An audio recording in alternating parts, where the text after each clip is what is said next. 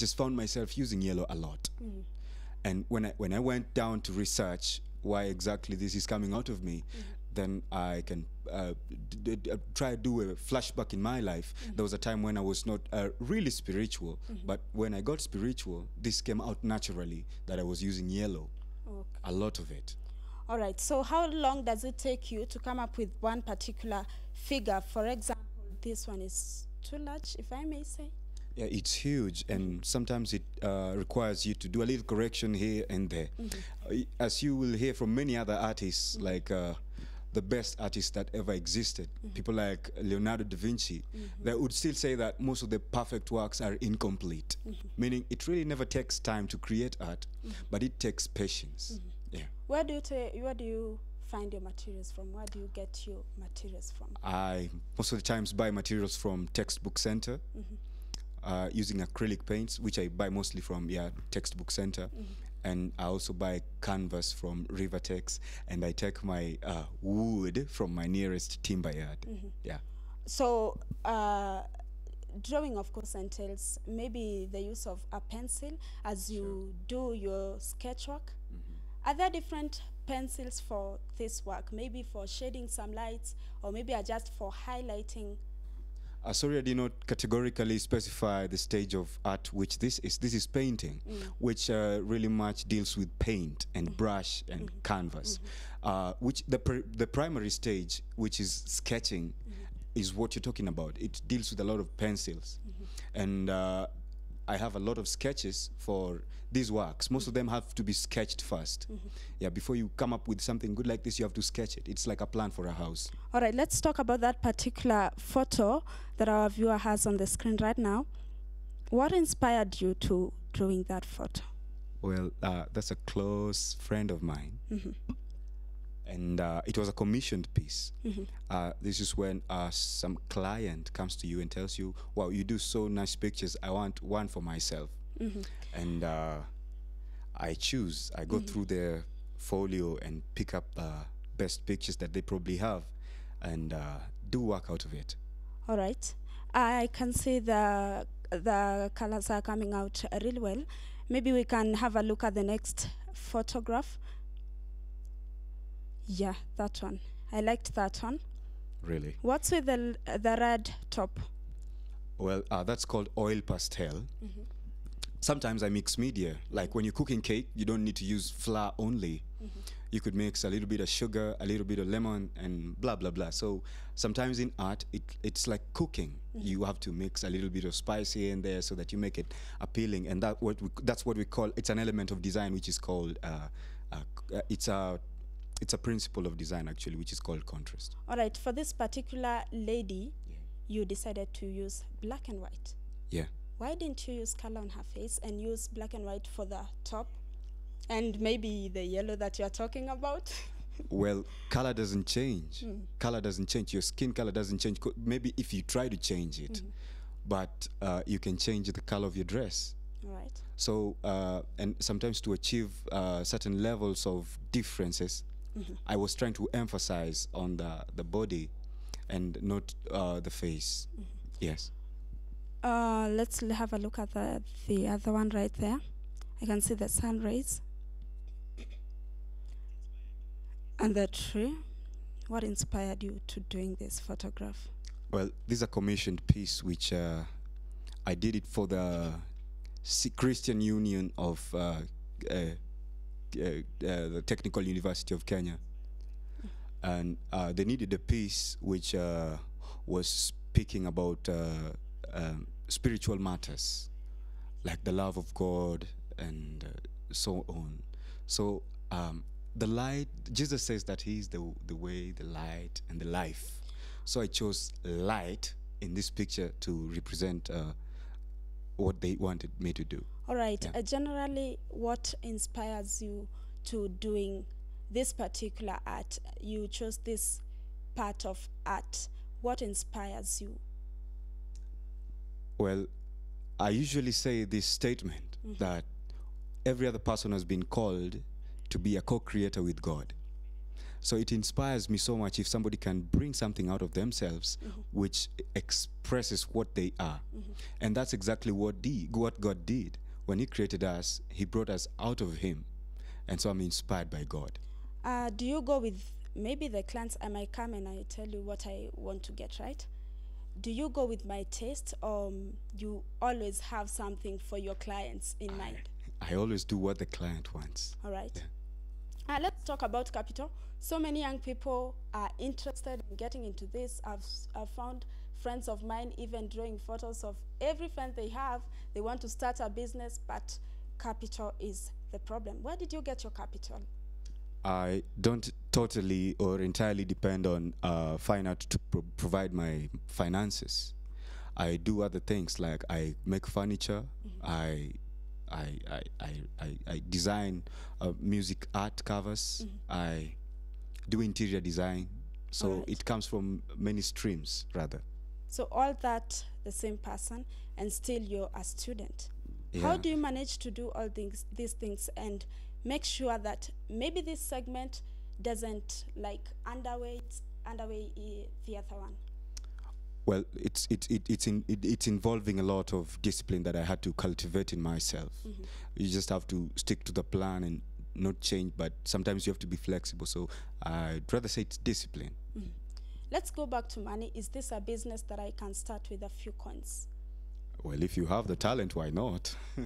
It's a business that somebody can start with. How small does my capital have to be to start this particular business? Okay. Let me say, if you want to start a serious art business, then you talk like you're putting up a shop, and that would cost you up to like 200,000. Because if you want to put up an art shop, you have to advertise yourself, you have to get yourself materials, you have to make the space appealing. It's like you're creating a gallery where you display your work. So rent will have to go into it, you'll have to pay bills for electricity, you'll have to buy materials. I mean, so it takes an estimate of 200,000. Okay, I'm assuming you don't do all this work alone.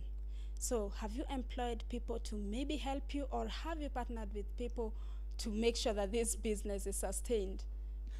I don't really look at this career as a money source as we're speaking, because sometimes it's not all about the money. But I have friends who we work along with. I have artists whom we spend time in school together. I have people whom I live with, like Timon and Diego, who we really have enough time with. We share ideas. I ask him, is this appealing to your eyes? Because sometimes you need to listen to people's opinions so that you really understand where you're heading. You say you cannot recommend someone to enter into this particular line of business. You said it's not profitable. Why are you still doing it if it's not profitable? Well, as you have many fingers, some are not so useful sometimes. But that doesn't mean that you cut your finger off. So I'm not cutting this off because I know this it's a long-term project. Art is like good wine. It stays and then it becomes best at its old stage. Yeah. So I'm sure that this is going to be worth your while in the future. It's going to be a fortune in the future. I'm not looking at what I'm going to put in my mouth today. I'm investing in this because I've pictured ahead of me like 20, 25 years ahead of me. So, what was your favorite, maybe picture that you've ever done? It's your favorite since you began this particular job. Wow. And is it here? Maybe we can have a look at it. Oh no, it's gone, it's gone. I don't have it here. I have two favorite pictures. What did it entail? One is called the River of Opportunities, which was covering, I think it's there on my Instagram handle. It covers trees with a golden river, which is weird. All right. And the other one was called Sondu Miriu, which was also covered by the Safaricom calendar for this month. Yeah. So how much did you sell it for? It's not been sold yet, but it's being auctioned. I don't know what price. So how easy is it for you to come up with prices? Does it depend with the size, or does it depend with the design that the client wants to get?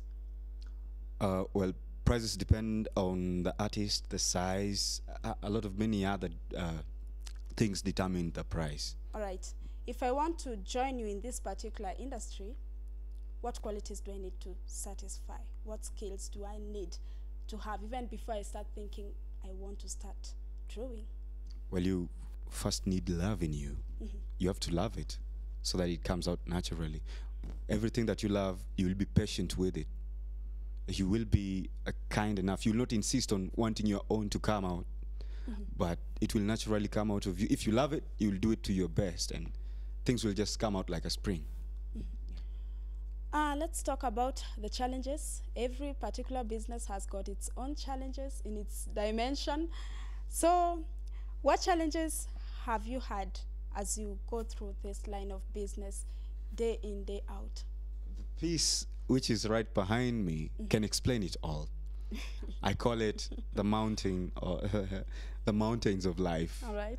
This piece, behind every layer of paint on this piece, there was a painting, at least two.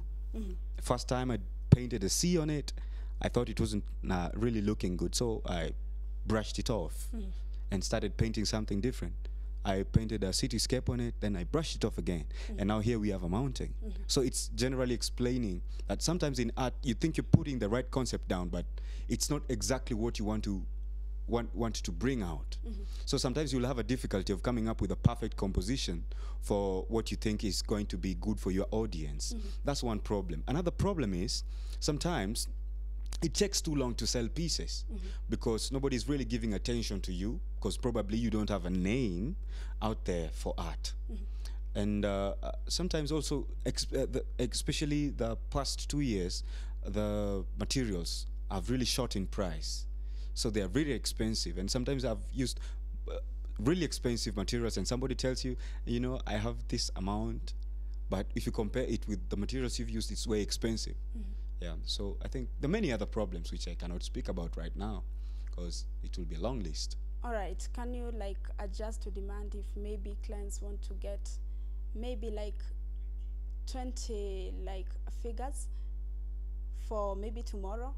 How adjustable is that for you? That's where my friends come in. I have artists whom we do work with. If somebody told me they wanted 20 pieces today, I would call in my 2 friends, but I would do like 15 and then let them do the 5. All right. So in the next like 2-3 years, where do I expect to see Okea or Thiambo's art? I guess one of my pieces should be in your house, probably. Yes, it has to be my photo, of course. Okay, that's deal. That's a deal. Well, with my art career in the next 2 or 3 years, I shall have developed my technique to perfection, because I've picked up really fast, because most of these I've put up in less than 6 months. All right. And in the next 2 years, I think only God knows where I'll be. You must have a slight idea where you want to be.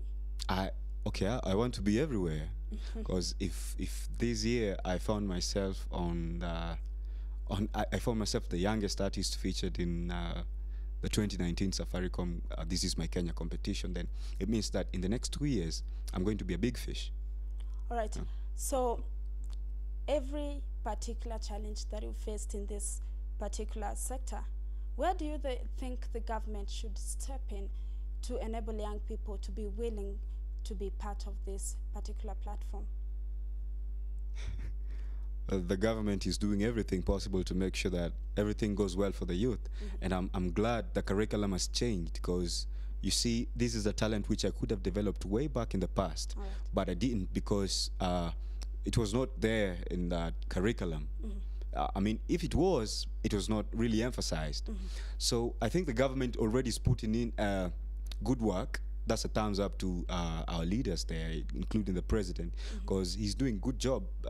His team have made sure that people are coming back to their roots, which was there in the past.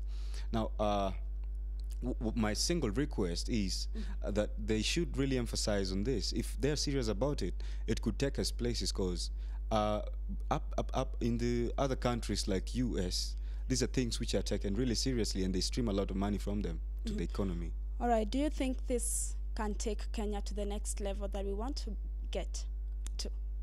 Well, that makes me ask you a question. You know Leonardo da Vinci? What if he was a Kenyan? Well, you would have been somewhere. that's food for thought. So Yeah, I yeah. think this is something worth giving a try for the Okay, government. all right. Maybe your final word to any young person that is out there and they're willing to indulge into this particular line of business, make money out of it, make a living out of it. Your final word to that young person that is there waiting for you to inspire them. Well, to anyone who is willing to get into this, my word would be, look for God and He will show you the way. Because this did not come out of me. I was lost somewhere in the world. And when I saw the light, I started appreciating nature. And I'm thinking that in the next few years, I'll be preaching using paintings. Yeah. Thank you so much for coming through.